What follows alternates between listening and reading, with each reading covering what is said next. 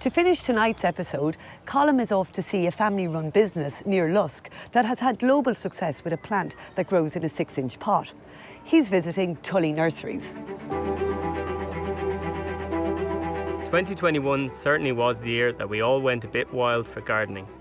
Green fingers seemed to be a side effect of COVID-19. With gardening blooming like never before, and astonishingly, according to Bord Bia's annual report in 2020, Irish people spent over €1 billion on their gardens. A trip to the garden centre during COVID became a very popular pastime. But have you ever stopped and wondered, hey, who supplies your local garden centre or even the bigger centres all over the country? Well, you don't have to travel too far north to Dublin Airport to find out who. This is Tully Nurseries. It was started back in 1973 by Martin and Joan Tully. They began growing plants on a half-acre for Martin's landscape business, and now, nearly 50 years on, he and his family have expanded to over 25 acres in total of prime growing space. We actually grow over 1 million plants per annum. Up in the plant centre, we've over 4,000 products, from grasses and perennials and alpines and our new Hebe varieties. So you're buying in plug plants, but it's still a long journey before they're ready for the customer. Yeah, for example, if we're buying in shrubs that are evergreen plants, they need to come in July. And I guess if people don't realise, we have to mine them till the following February or March. Pot them on, they go onto the potting machine, and then they're put on the ground, and sometimes we have to spray them, water them. We have to talk to our suppliers like a year before that. Garden centres are one of your main customers, but what does it take to supply the suppliers? Okay, so obviously it's really important we're looking at trends a long time in advance and looking at numbers, and we've got better at that in recent years. We have, let's say, a brochure of the plants that we specialise in. We have a new concept area that they come 6 months before and they see what's going on. Even working with our suppliers, they're great at knowing current trends, and they're prompting us as well. So we've lots of people feeding in to how we produce and to the scale we need to produce at. But the story of Tully Nurseries isn't just their success of supplying garden centres all over Ireland and the UK. Another great little story is planted in a very small pot, about 6 inches tall, and has become a global success story for this North Dublin family. It's their very own brand of Hebe shrubs, and it all started with Martin Tully Sr. So what's unique about a Hebe plant? What I find is unique about it is that they're so diverse. You have them, they're round, of course, because where they're native of New Zealand, the wind blows them and they're round in shape. There's prostrate ones with lovely foliage, variegated foliage, brown foliage.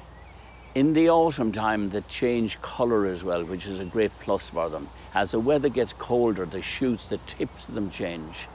And that's why I use them, and they always look well.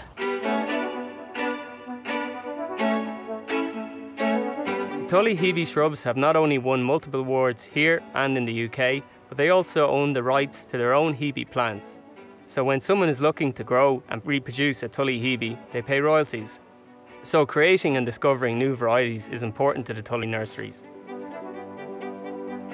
The ideal one, of course, if you come across it, is a sport or a mutation. This is an example where we have the parent plant, which is mint chocolate, and now the sport appears in it.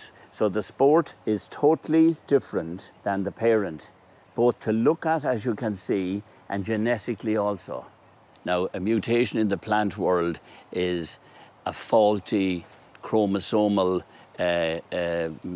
breakdown in the plant, and it produces a variegated shoot, or maybe even a flower could be different, and we'd isolate that and we'd build up the plants and propagate from that, which takes a while. And do they produce these natural deviations often? Not often, no. So when you see one, in the evening time when I walk around the nursery is a good time when it's twilight, and I can spot them then when the light isn't as bright. And of course, when you see one of them, it's like winning the lottery. Did you spot this one? I did indeed. One evening I'm going by and see this beautiful sport, and I couldn't believe my eyes. What's it feel like to have your plants sold globally? Oh, it's wonderful, especially when you see the plant lists coming out from those nurseries, let it be in New Zealand or Australia, and it's lovely to see your own plant that originated in Ireland, and it flies the flag on behalf of our country and horticulture, which I think is great. And how important are the Hebes to the overall business?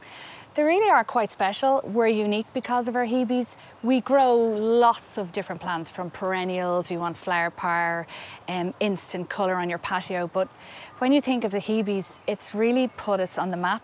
And even when we go to shows and we talk to people about our new variety, there are varieties, and people suddenly start listening. So it's really quite special, and I think they always will be.